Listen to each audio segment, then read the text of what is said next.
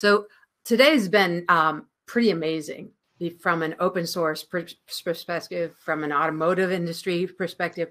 The number of people we have from different initiatives around the globe talking today has been astounding from my point of view. And if Dirk is around, I think we invited him to come and chat too at the end to just bring some closure on this.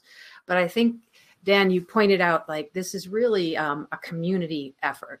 And that's really what OpenShift Commons has been about, is just giving away the stage and giving away the podium and letting communities develop organically, and hoping you all can make the connections that you need to and take the stage. So Harold's been working hard to make all these people show up and share their story. So I'll let him add a few words as well here.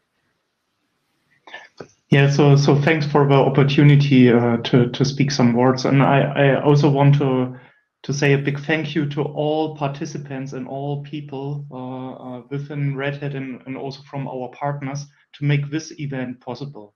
So Red Hat can only be successful together with the partner ecosystem. And we've seen that today, yeah, with our great partner solutions and industry-specific possibilities.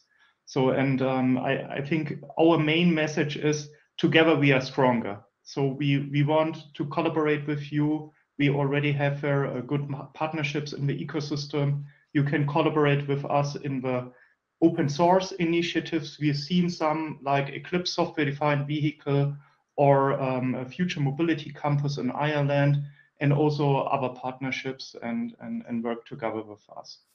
And so really looking forward and also looking forward to the Red Hat Summit. We will have some great updates on the summit, as Dan mentioned, and for sure we will get new topics in automotive there.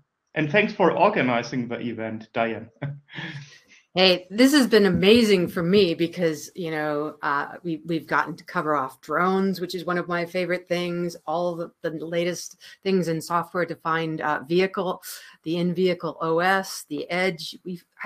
I can't think of a topic we didn't cover, but maybe Dirk, I know you weren't on stage. We didn't give you the stage at all previous to this. If you want to unmute and add a few words and let us know, did we miss anything?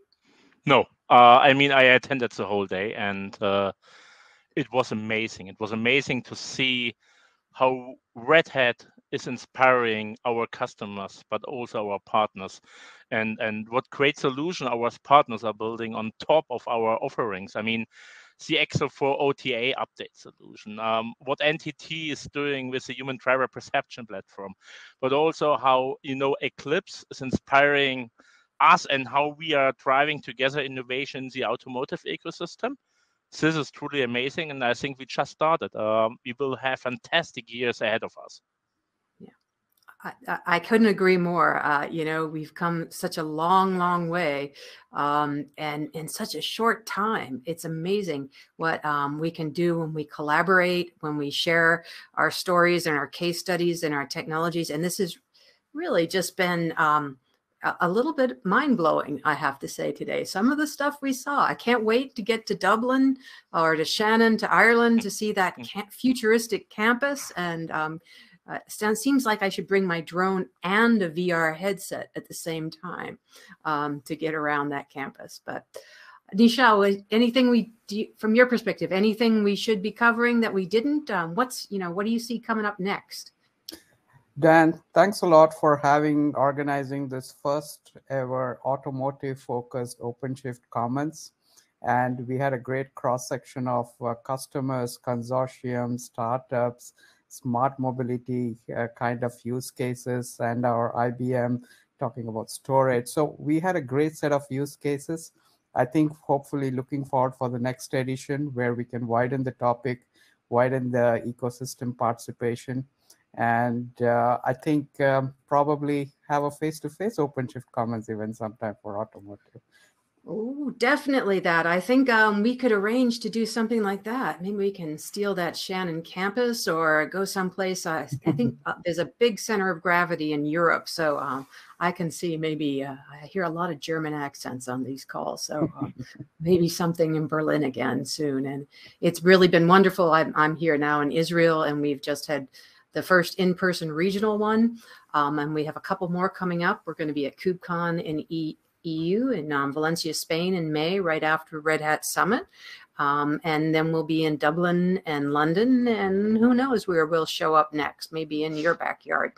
Yeah, because of the time zones as well, we had, I think, a difficulty for APAC colleagues to join.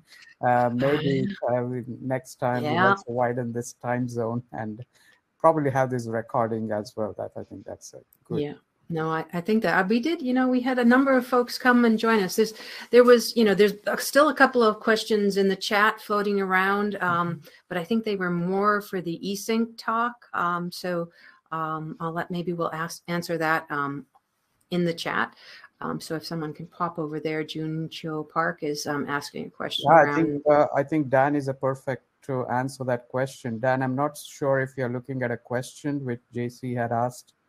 I can read it out loud. JC asked, is there any plan for integrating eSync in the RHIVOS roadmap? If so, what's the idea of how it can be I've got the question here, Diane. Okay, good. You can rattle off that acronym. I'm not sure how you're supposed to pronounce that one. Yeah, it's a secret that we're keeping. Anyway, open to interpretation. I might say RIVOS. In any case, JC, great to hear from you. Want to let you know that we have a good relationship with Exel4, Shrikant and that team.